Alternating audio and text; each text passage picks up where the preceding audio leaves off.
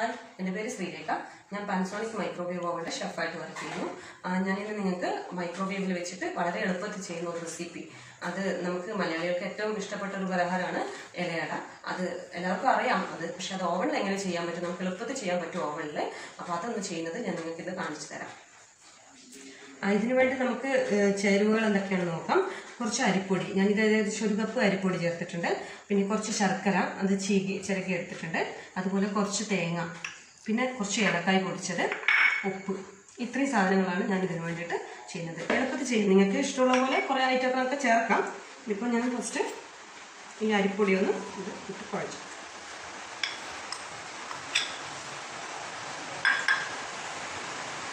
ഇതിലേക്ക് കുറച്ച് ഉപ്പ് ചേർത്ത് കൊടുക്കണം.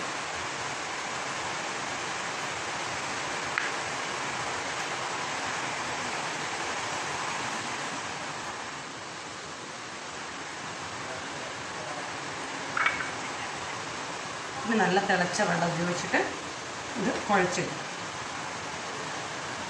ഇതാവശ്യമുള്ള വെള്ളം നോക്കി കുഴക്കണം.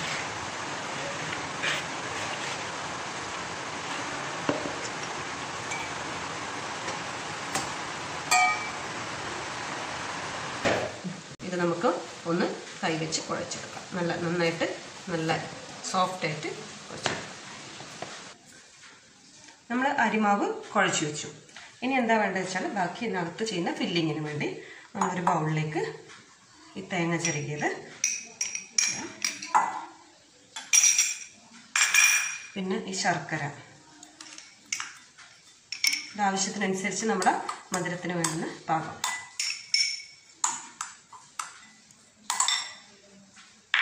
ഇനി കുറച്ച് ഏലക്കായ്, ഇത് നല്ലൊരു ഫ്ലേവർ രുചിക്ക് വേണ്ടിയിട്ടാണ് ഇതും കൂടെ ചേർക്കുക.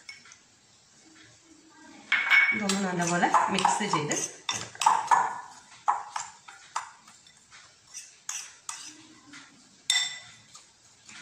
ഇനി നമുക്ക് അടുത്തത് ആവശ്യം ഒരു വാഴയിലയാണ്.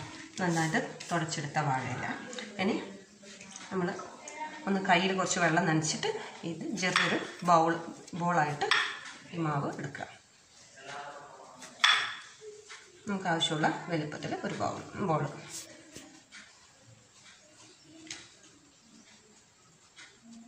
ഇത് ഈ വാഴയിലയിൽ വെച്ച് ജസ്റ്റ് കുറച്ച് വെള്ളം തൊട്ട്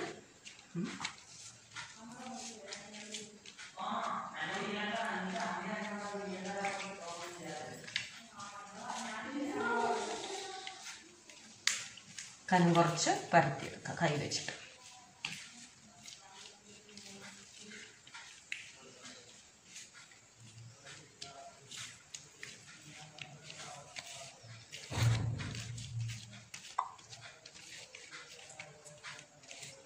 ഇനിയും കൂടെ മിക്സ് ചേർത്ത് കൊടുക്കുക.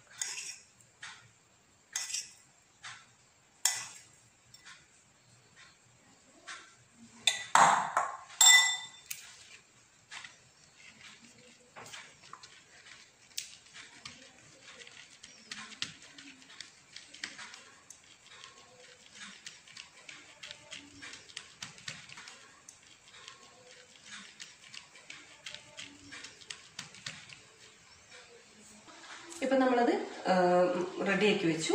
ഇനി എന്താ വേണ്ടത് വെച്ചാൽ നമ്മൾ ഓവനിലേക്ക് ഇത് എടുത്ത് വെക്കണം. ഇത് ഞാൻ പ്രത്യേകിച്ച് പാത്രങ്ങളൊന്നും ഉപയോഗിക്കുന്നില്ല. ഡയറക്റ്റ് നമുക്ക് ആ നമ്മുടെ ഓവൻ്റെ അകത്തൊരു ഗ്ലാസ് ട്രേ ഉണ്ടാവും, അതല്ലേ സെറാമിക് ട്രേ.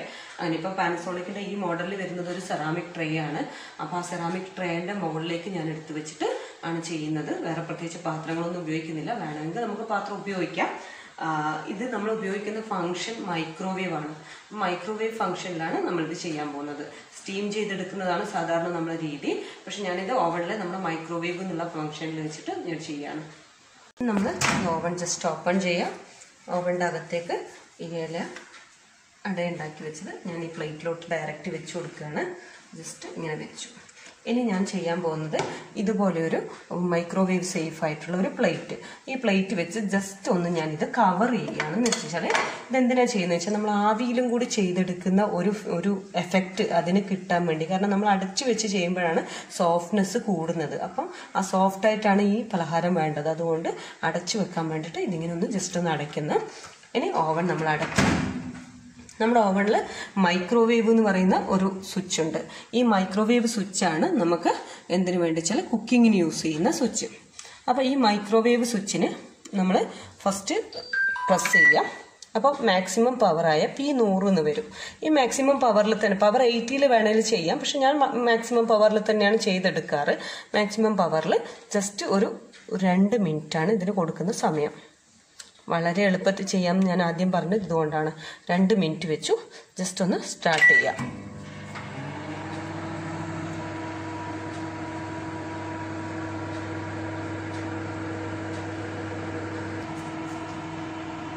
ഇതിപ്പോൾ നമ്മുടെ പലഹാരം റെഡിയാവാനായി.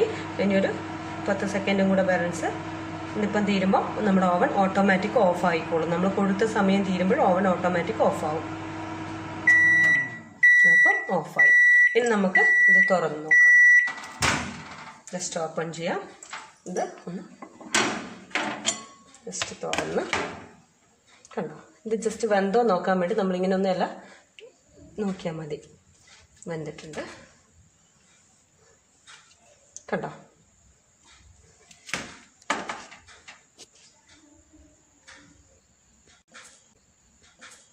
നമ്മുടെ ഇലയുടെ റെഡി ആയി കഴിഞ്ഞു. അപ്പം എളുപ്പത്തിൽ കണ്ടോ, എത്ര വേഗം 2 മിനിറ്റാണ് നമ്മൾ ഇതിനെടുത്തത്. സാധാരണ നമ്മൾ ഗ്യാസ് സ്റ്റൗവിൽ വെച്ച് വെള്ളമൊക്കെ തിളച്ച് ആവിയെടുത്ത് വന്ന്, എന്നാലും കുറച്ചധികം സമയം വേണ്ടി വരും. ഇത്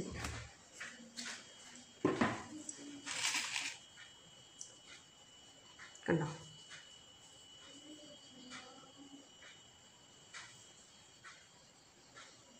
ഇതൊന്ന് കട്ട് ചെയ്ത് നോക്കാം നമുക്ക്. നല്ല സോഫ്റ്റാണ് കേട്ടോ. ഇത് ഒരുപാട് സമയം വെച്ചാൽ ഹാർഡായിപ്പോവും. ഇപ്പോൾ ഇതാ നല്ല സോഫ്റ്റായിട്ട് നല്ല ടേസ്റ്റി ആയിട്ടുള്ള ഒരു പലഹാരം നമുക്ക് കുട്ടികൾക്കൊക്കെ ഉണ്ടാക്കി കൊടുക്കാം. എളുപ്പത്തിൽ നമുക്ക് ചെയ്തെടുക്കാം. ഇതാ നല്ല സോഫ്റ്റ് പലഹാരം, നല്ല ടേസ്റ്റിയാണ്. നല്ല ടേസ്റ്റ് ഉണ്ട്. നമുക്ക് എത്ര എളുപ്പത്തിൽ ഉണ്ടാക്കാൻ പറ്റും. നമുക്ക് എല്ലാവർക്കും ഉണ്ടാക്കാൻ പറ്റുന്ന ഒരു പലഹാരമാണ്, എല്ലാവർക്കും അറിയുന്ന പലഹാരമാണ്. പക്ഷെ നമുക്കത് എളുപ്പത്തിൽ ഓവൻ ചെയ്യാം എന്നുള്ളതും കൂടി ഞാൻ പറഞ്ഞു തരികയാണ്. നല്ല ടേസ്റ്റിയാണ്. നിങ്ങൾ എല്ലാവരും ഉണ്ടാക്കി നോക്കണം. അഭിപ്രായം കമൻറ്റ് ബോക്സിൽ ഇടണം.